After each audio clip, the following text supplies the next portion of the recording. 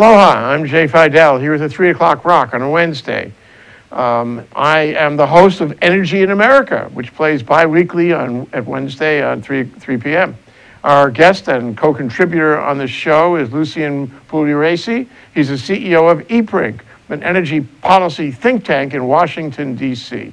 Welcome to the show yet again, Lou. Welcome, happy to be here. You know, this has been an active week in terms of Mr. Trump's appointments and suggestions of appointment later. And we're surrounded with news about his most recent ones. He has announced that he'll be appointing Rick Perry, who was governor of Texas for 14 years, as Secretary of Energy, which is a critically important post for you and me and everyone. And he's also announced that he is appointing Rex Tillerson, the CEO of ExxonMobil, as a Secretary of State. Also, Ryan Zinke for Interior and Scott Pruitt for EPA. All of these things play on energy. So at this point, we'd like to know from you how these things will play on energy, and what, if anything, we should be thinking and doing, and how the community should react. So let's start with Governor Perry. Okay. Infamously in 2011, couldn't remember the name of one agency he wanted to eliminate, which was the Department of Energy. Yeah. But, you know, the Department of Energy, people may not know this, has about a $32 billion budget. But $12 billion of that goes to the, essentially the bomb program and the building of naval nuclear reactors. So about $7 billion goes to clean energy. And, you know, there's a lot of discussion about Perry as a climate denier. He's probably not a big fan of climate control policies and things like that. But what's interesting is Texas probably has the most successful wind and solar program in the USA. They spent well over $1 billion building out their grid. They have the highest level of wind and solar generation in the U.S.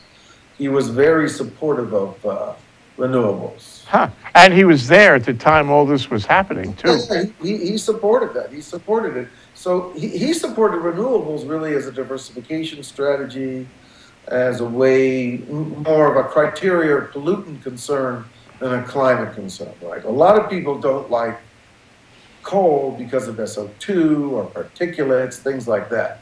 They may view the climate stuff as sort of unimportant, but they may still can support renewables. Well, assuming it was left up to Rick Perry, given his experience in Texas and the views he has expressed about energy, what's his profile look like? What would he do in office?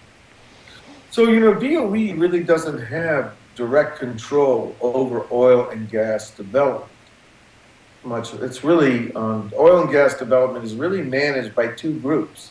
First, access to public lands by the Interior Department, and then the regulation, the national regulations by EPA. But much of the regulation, particularly hydraulic fracturing, is done by the states. Mm-hmm.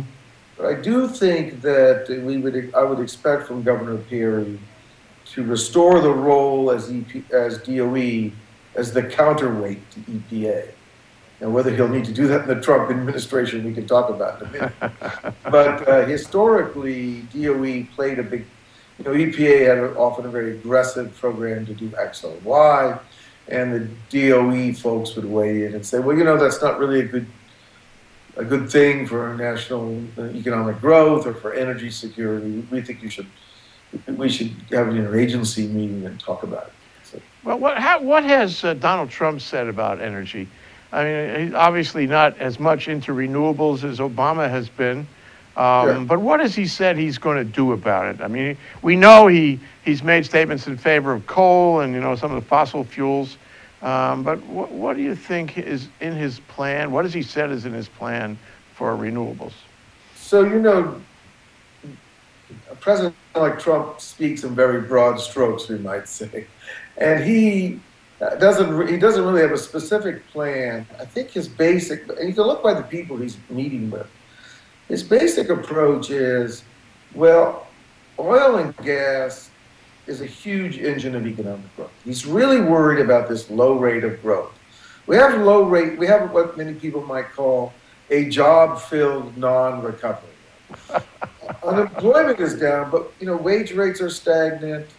Participation rate is still low. We're not seeing, one of the reasons he became president, I believe, is we're not seeing the growth in wages and opportunities and the Rust Belt and other parts of the country. So I think part of his theme is to turn loose this huge engine of oil and gas development. And in that case, I think you will see things like the Keystone Pipeline, the Dakota Access Pipeline, perhaps even more permitting breakthroughs in natural gas pipelines.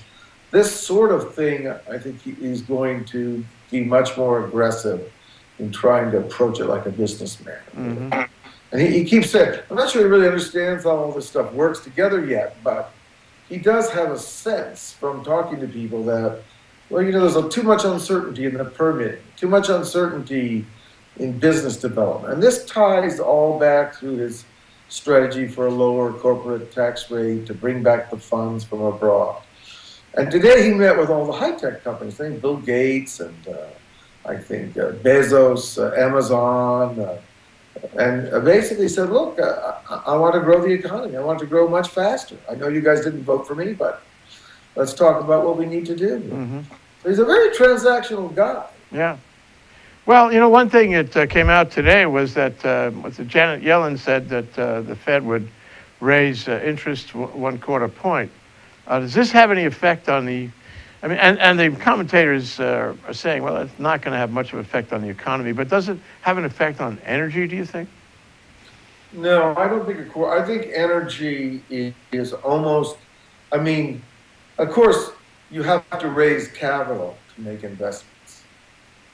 But that is more determined by the price of oil, the price of natural gas. You can pass the hat at the River Oaks Club in Houston and get capital almost any day of the week to drill a hole. Now, that's not exactly what's happening, but a lot of folks did it that way. So I don't think so far we're not seeing a shortage of capital.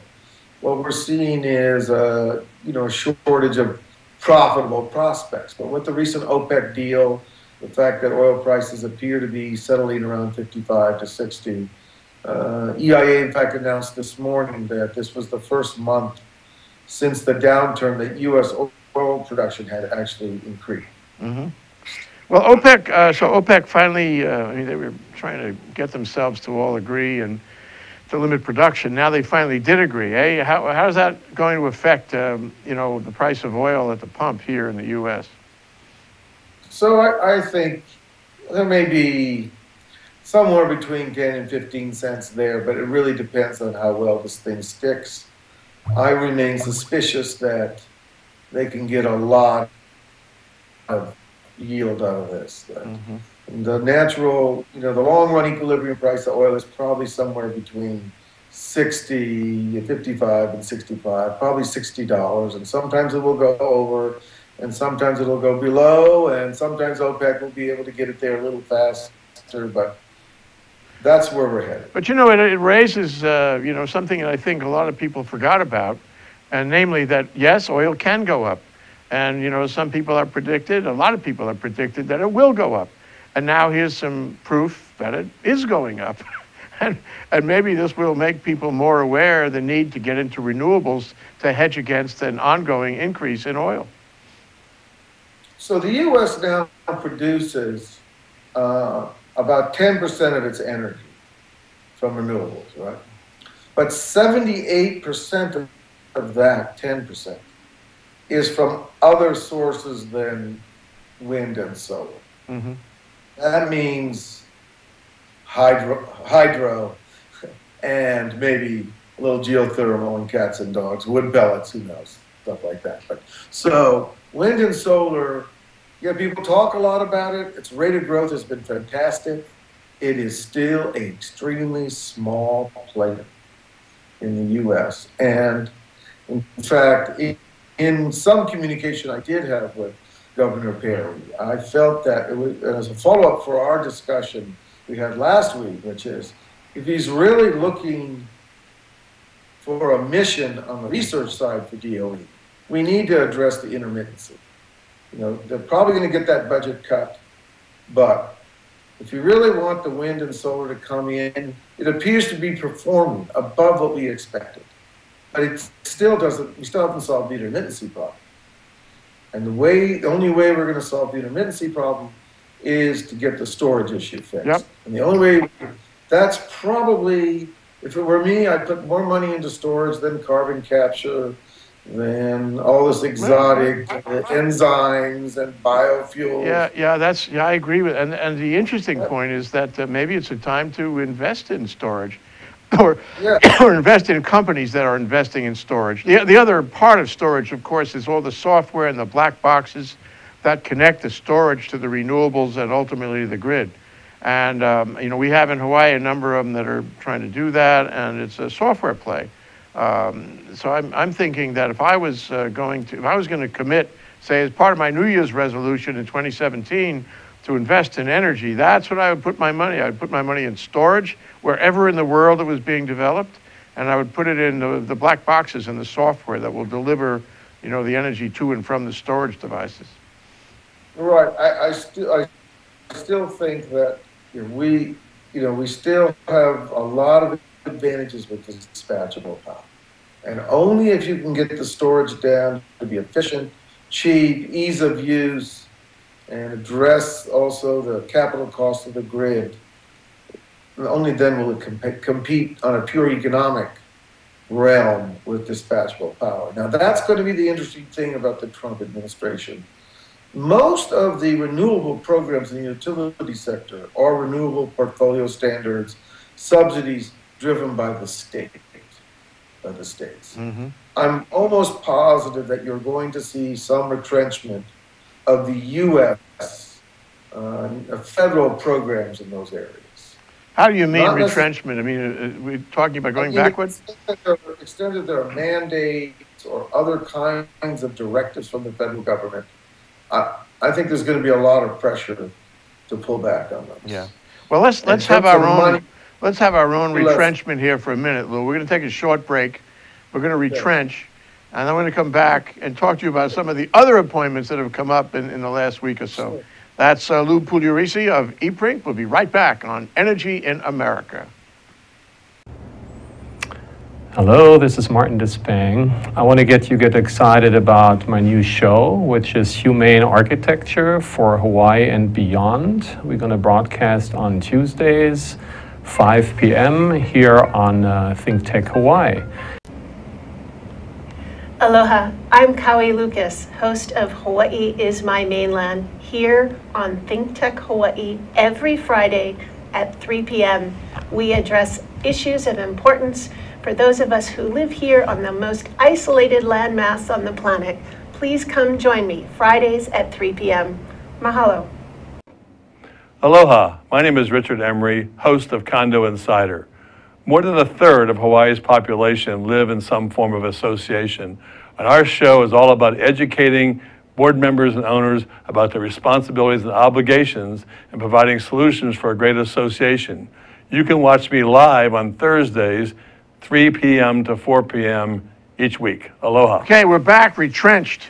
Energy in America with Lucian Pugliaresi of EPRINC, an energy think tank in Washington, D.C. So, Lou, you know, there were other appointments mentioned, not only Rick Perry, but also the Secretary of State. And you mentioned that when we spoke, and I'm wondering, what is the connection, at least for energy policy, between the appointment of this guy, who is the CEO of ExxonMobil, and the Secretary of State? How does the Secretary of State, how could he, would he, might he affect energy policy? So historically, there's been, at least in the recent history, there's been 2 or 3 ways the Secretary of State plays in this particular sandbox. First, the State Department is responsible for negotiating international agreements, for example, coordinated drawdown of the Strategic Petroleum Reserve in a crisis through the International Energy Agency. Under the Obama administration, Secretary Kerry had a special envoy for climate.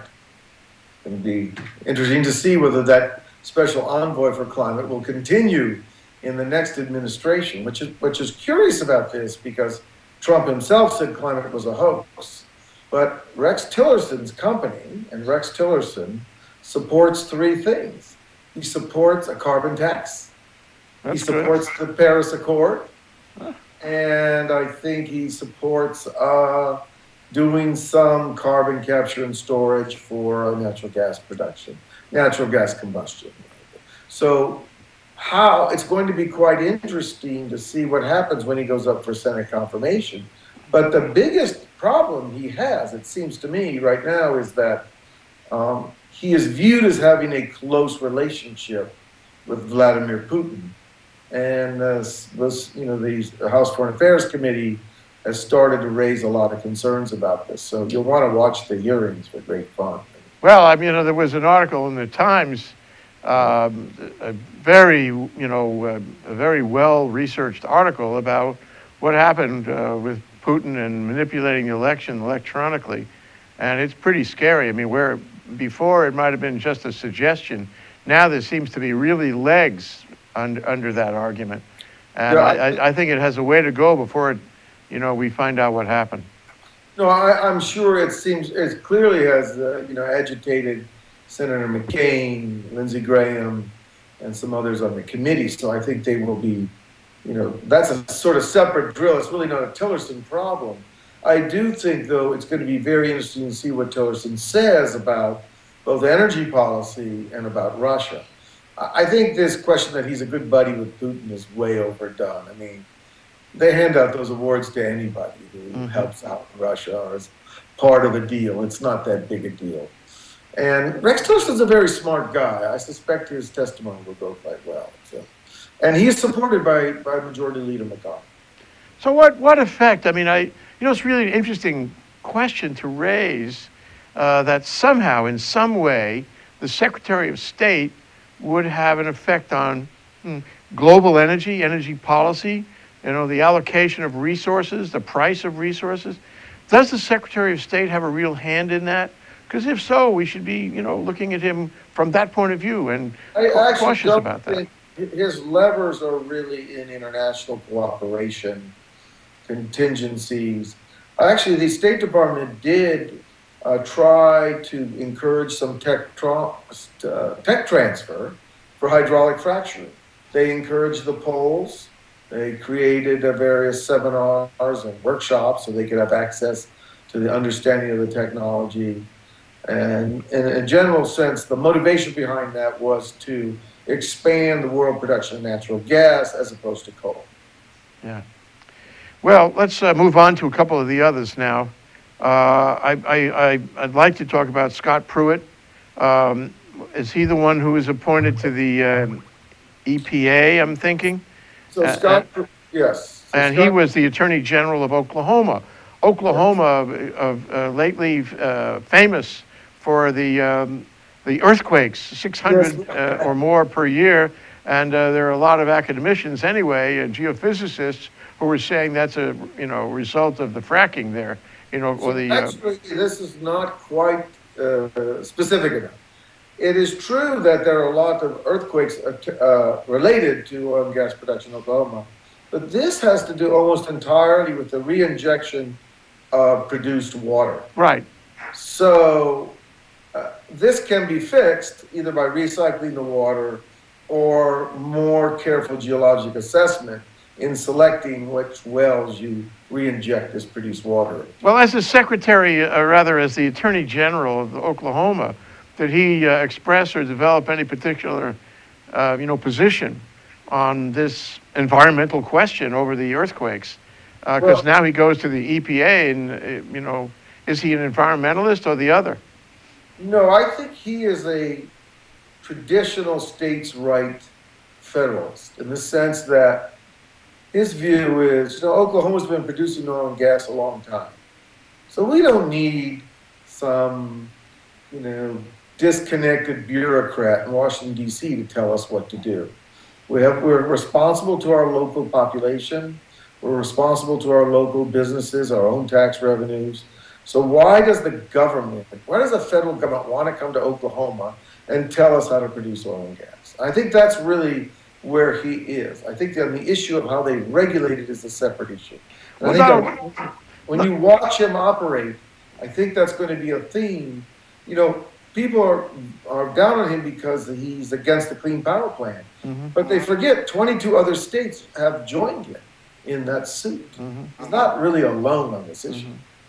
Mm-hmm. You know, Donald Trump has said that he's going to shrink the EPA, pull its wings off, make it smaller, defund it, I don't know what. And so this is an interesting job for Pruitt to get. He might be an undertaker rather than a administrator here. A lot of people have come to Washington trying to shrink agencies and have failed. It's not that easy. So what do you think that Trump is going to, given the disappointment of Scott Pruitt and his predilections, and Trump's view of the EPA, and I mean, and some people, reasonable people, including people who wouldn't ever have voted for Trump, agree with Trump on the EPA, don't find that it's a successful agency. Some people feel it has failed in its mission. It isn't worth the money we spend to keep it going. What do you think is going to happen to the EPA, all those things considered? Well, I think it's going to be a huge fight, and that the environmentalists are extremely well organized, extremely well funded. And what might be good about this is if we begin to have a real debate on the science and issues we talked about previously. Are we spending too much at the margin? The story of the Mustang driven by Steve McQueen that we talked about last time. The whole question of, what's the more cost-effective way to do these things? What's the right role for the states? What's the right role for the federal government? I think all of this stuff, we've not been able to have that debate in the Obama administration. We're going to have that debate now. Well, okay, and this evolves. Our discussion, Lou, you and me, our discussion evolves. And a few weeks ago, we, the rest of the country, were in shock about what happened. And we're following it. And now we have some of the, the flesh is going on the bones. We see these appointments. And the other one we don't have time to talk about is Ryan Zinke, Department of Interior. But all these things considered, we're, a month away from, Inauguration Day. And I wondered, you sitting there with your Hawaii shirt, University of Hawaii shirt, but looking, into Washington, looking, across the street through the government, sitting in the lap of, what's happening. I wonder, it's a personal question, but how do you feel about things? How has your thinking evolved in terms of what you can expect, what energy can expect from this administration? So, I'm pretty realistic. I've been here a long time. And, the bureaucracy can blunt a lot of sharp lances. But I think this could be a quite exciting time if they're able to figure out the levers to expand economic growth. Once we start expanding economic growth, then we'll have some money to talk about, different things we might do that make sense. And I think almost everyone, almost everyone can agree, well, we could probably make the government more efficient. There's probably a lot of dumb things the government does. And maybe this is a shot to fix some of those things. I so enjoy these discussions, Lou. So that's Lou Pugliaresi of EPRINC, the energy policy think tank in Washington, D.C., talking about energy in America, as we will again in 2 weeks from now. Let's see, that will take us not quite to the end of the year, but at that time we can, see what else has happened, what other appointments, what other revelations and tweets we have received, and we'll compare notes again on the subject. Thank you, Lou. Great, I'm looking forward to it, Jay. Aloha. Aloha.